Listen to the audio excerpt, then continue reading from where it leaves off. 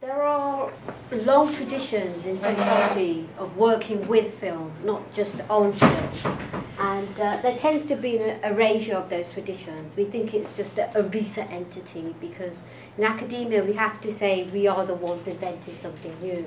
But actually, going back as the 1940s, 50s, there's a very rich tradition of working with films. And I'm only going to talk about two aspects in which I've worked with films. I've actually worked with film in many ways, so I have 5 minutes. It's actually the hardest talk to give, actually. I've written it down, but I'm probably still not going to stick to it. So the two aspects are film as participative methods. In other words, how does one use film as a way of including our participants in our research, so that they actually make the film with you. And there are different relationships one can foster to use film as participative methods. So that's going to be the first aspect I'm going to quickly speak about. And the second aspect is film as social scene, and I'll explain that when I move on to it. Let me begin with participative. Some of you may know Martin Parr's work. He's a well-known photographer, and he's especially famous for photographing British seasides, particularly working class lives. There's quite a lot of debate about whether he's respecting them or he's laughing at or with these people at British seasides. I'm not really so much interested in that, but how other groups of people that are part of the British landscape, how their seaside experiences hardly ever feature in Martin Parr's images.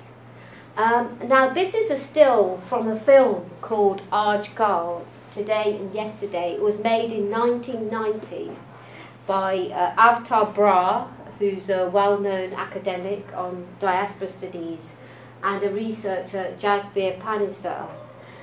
They worked with a film trainer called Vipin Kumar, and they taught elderly women, actually, in an Asian elderly day centre in Southall in West London, to script and shoot film. This took 6 weeks, this process. And it really is deep participative methods. It's not go in, shoot, here's your camera, let me go, take my story and write this up. In fact, they never wrote it up. They were just interested in it as a community educational initiative. And they created 2 films. One of them was Archgal, Today or Yesterday, so that this first still you saw is from that film. And it's so interesting when we write histories of our discipline that how we forget some of these smaller initiatives because people haven't promoted themselves. So that's why I wanted to just put this in the curriculum, if you so to speak. Normally it's people like Latour who are recognised as doing visual or artistic sociology. But this was something that I thought that is really innovative and something for us to learn from. Now the second way in which I use film, sorry, this is a still from that film where they end with quite a risque dance, the women. The second way to think of films is to think of films as social scenes rather than film scenes. There's an overwhelming scholarship on what happens in films. From many directions, films are digested. But what isn't usually so common is paying attention to the social scenes that are created in the very cinemas itself. So these scenes are interesting methodologically for sociologists because they provide a viewfinder like a camera itself on the very fabric of urban life. And being viewfinders, they help us to think about how urban life is put together, if you look at the social scenes in cinemas.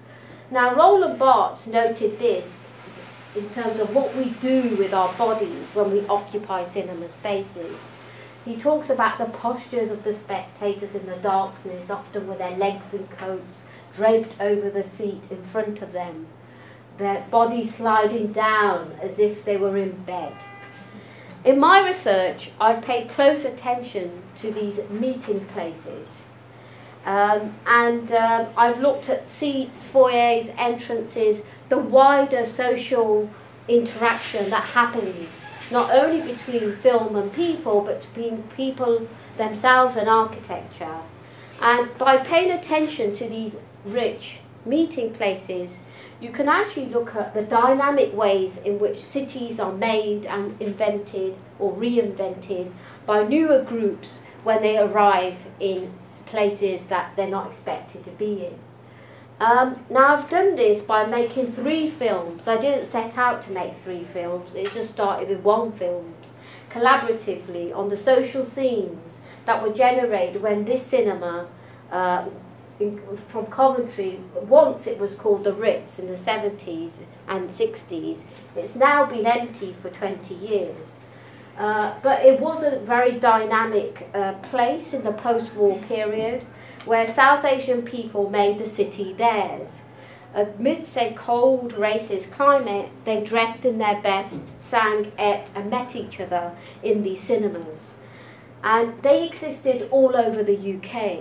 I've looked at Coventry in detail, but they existed from King's Cross to Glasgow. This huge network of cinemas, many of them independently run, some owned by collectives of groups. And these social scenes did not simply, as I said, involve seeing films. They also held political meetings in them, organised dance performances, talks with famous actors, and they even held wrestling matches in them. And some of the films, this one, you can watch online by going on YouTube. So I think I'm done. Sorry.